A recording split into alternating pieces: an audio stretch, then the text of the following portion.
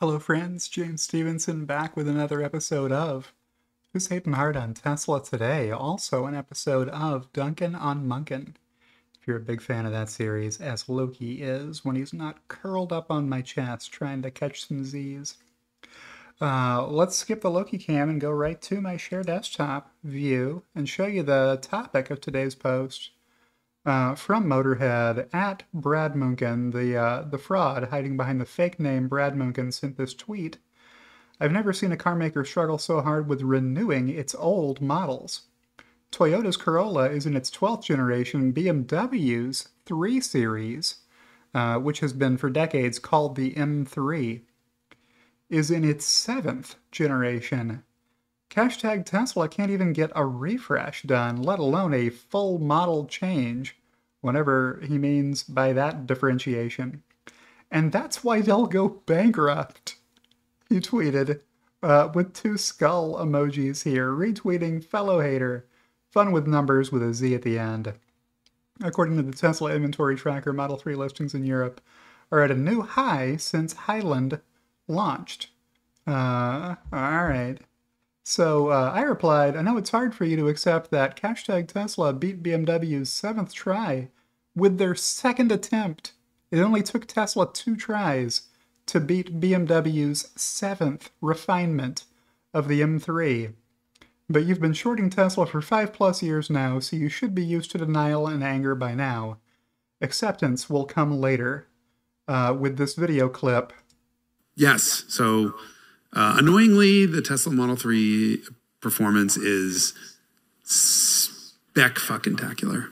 So, okay, you heard it here first. The M3 has no reason to exist because the M3P is better.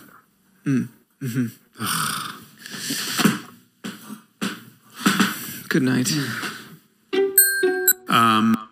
All right, there you go. That is award-winning automotive journalist Jason Camisa on the Carmudgeon podcast.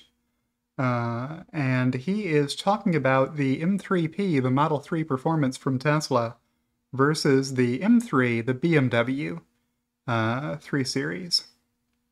So, yeah. There you go. The facts are in. So I ratioed the fool out of Motorhead Brad Munchen here. 318 likes on 16,000 views. He got 226 likes on 41,000 views. And then he replied, I've been long Tesla in between, which is how I survived. Well, if you can find the tweets from Motorhead Brad Munchen making the bull thesis about why you should be a long-term investor in Tesla, let me know. I know he means that he just took a short-term bullish position, believing in some technical analysis bounce or whatever.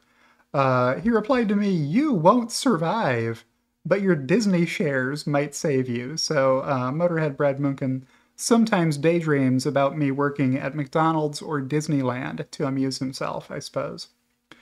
So I replied, you mean like when you warned people reading your dumb blog not to short Tesla in April until the day before earnings were released? That actually happened, friends. Here's the proof. From the Motorhead blog, Tesla's tweet implies Q1 output down 3% year over year. It was, well, the production number was fine. The delivery number was the one that was really down, but that's not why these are here.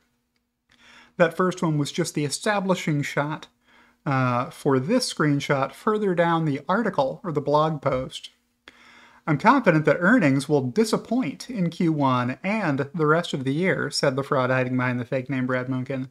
So plan to be short ahead of Q1 earnings results in late April, but I don't want to be short on April 2nd's Q1 production and delivery report when weak numbers have been this well flagged. So what's he predicting here? He's saying Tesla stock has already priced in lower deliveries.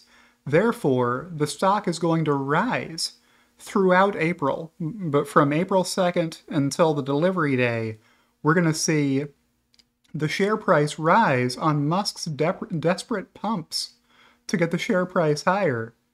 My gut feeling is that he might be looking to finance after Tesla's 10Q is published. This is a repeated dream of the fraud hiding behind the fake name Brad Munchen.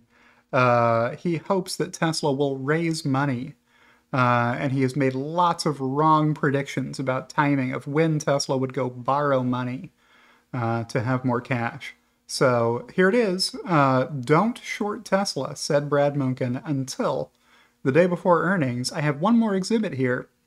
You may have guessed correctly that it's the April stock chart. So here's the beginning of April. Here's April 2nd, when the deliveries report came out. Here's the day before earnings. So there was no worse day to short Tesla than the day Brad Munchen said to short Tesla. The following day, it was up $30. Or 2 days later, it was up $30 per share. That's as wrong as you can be. Forstall at Forstall_ replied in all caps, LOL, no way. I replied, he called the bottom to the day 3 weeks ahead of time by telling his followers not to short it until then. There you go. And that's as good a place as any to close out my video. Remind you to like the video if you liked the video. If you didn't like the video, go on your merry way, I suppose. But I do appreciate everybody who supports me. You can read about how to do that in my bio or in the video description on YouTube, if that's where you're watching me. Thanks to everybody who supports me, especially my executive producers, Kathy Kichler and Rebellionaire.com, and see you in the next one.